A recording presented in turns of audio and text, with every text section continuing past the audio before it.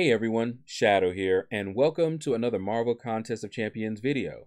So if you have not watched my last crystal opening, go stop the video and go watch it right now because it's about to get spoiled. All right, but if you've been following my channel, you know who I'm about to rank up. This is my 26th rank 5 5-star. All right, and we're about to reveal it now. It's going to be Nick Fury. All right, so if you have watched the video, you already knew that. And I got Nick Fury in that opening twice. First time, and then I duped him immediately in the same opening. So you really should watch that. The reaction that I had, was comical, okay? But it was genuine. It was real.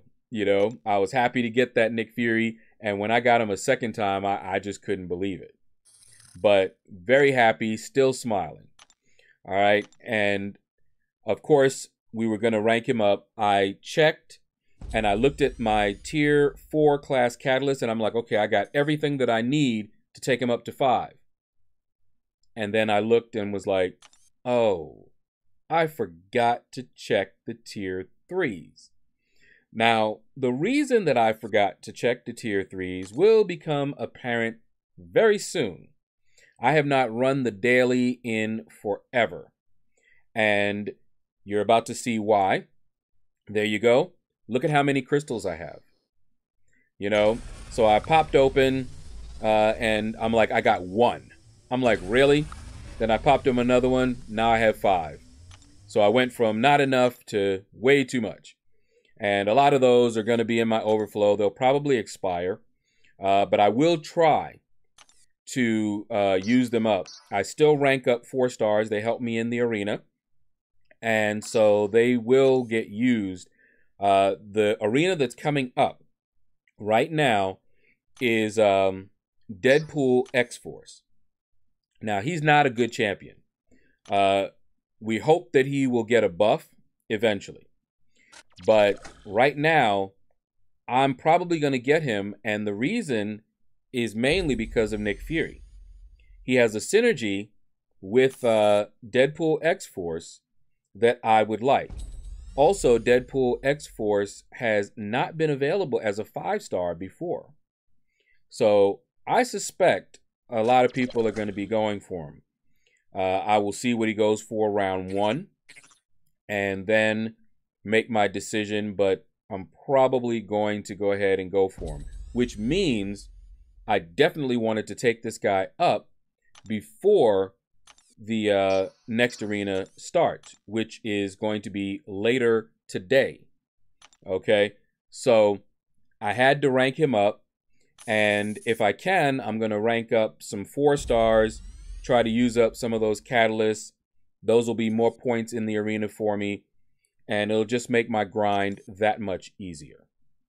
Okay, we ran out of the alphas there, but you see I had plenty of alphas. I also have T2 alphas in my overflow, so we're plenty ready to take him up to rank 5.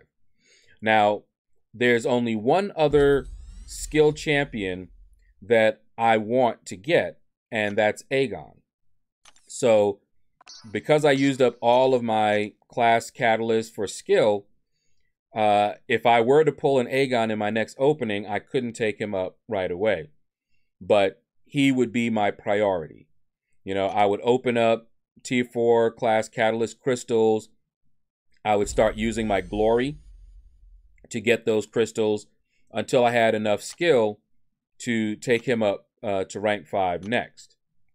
But first, we have to get a Nick Fury. All right.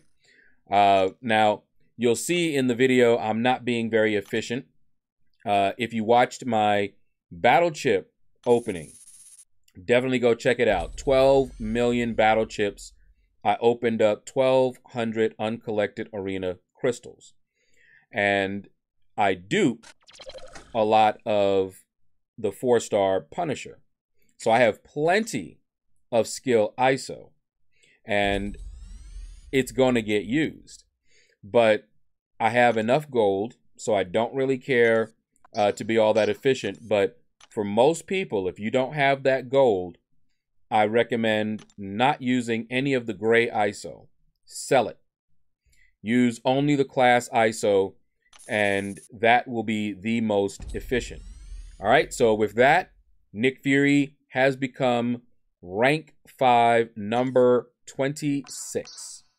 All right, now, again, as I have said before in other videos like this is not a not a deep dive, or as I called them before, closer look video. So we're not going to go into detail over Nick Fury. This is just showcasing him. So I showed you his stats here. Not going to talk about him. We're going to look at his synergies.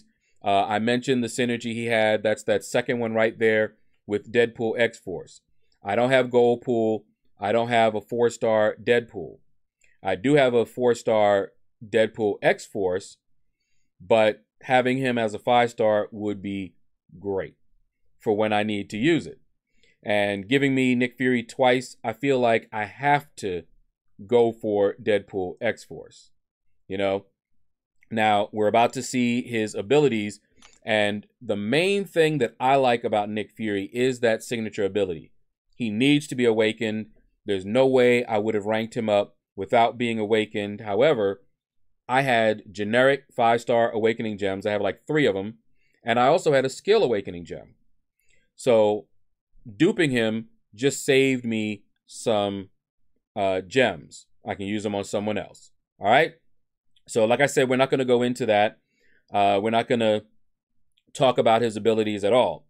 But now we're going to go into Realm of Legends. All right. So here's the team that I'm going in here with. So we have Heimdall, which will give him a cheat death, but that's not why I have him in there. You see Angela there as well. Heimdall and Angela have a synergy. If you dash back and hold your block, you're going to get a permanent Fury. Okay? Also keep in mind that I'm running suicides. Now, what you're seeing me do here in the beginning is intentional. If you look at his signature ability, he has the life model decoy that you want to get destroyed to bring out his true damage. Now, in normal situations, you'd fight with him, you know, and it's just like a second life. But where he does all of his big boy damage is when the real Nick Fury comes out.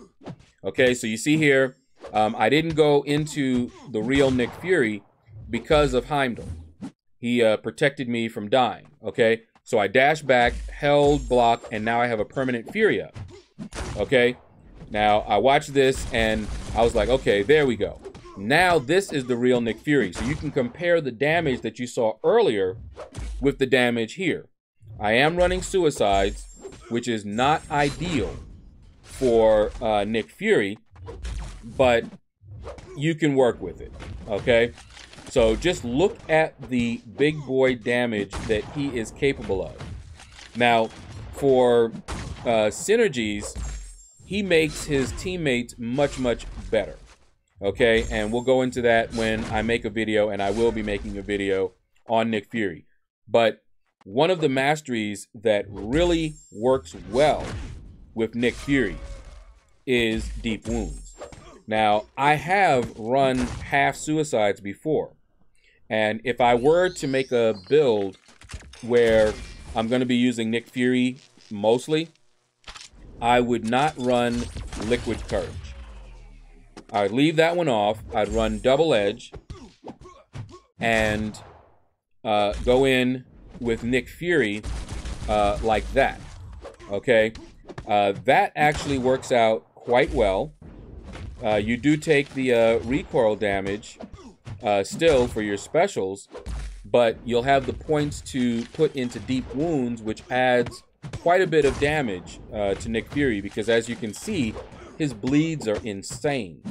And I'm not playing him the best way to play him. Right now, you see me, you know, I wanted to get that deep wound there active, but this is not how to play Nick Fury to his best. We will do some more research, and we will go into that in a later video. But that's going to do it for this video, guys. Hope you enjoyed it. Click like if you did. leave a comment. Let me know what you thought about this video. And you all have a blessed day.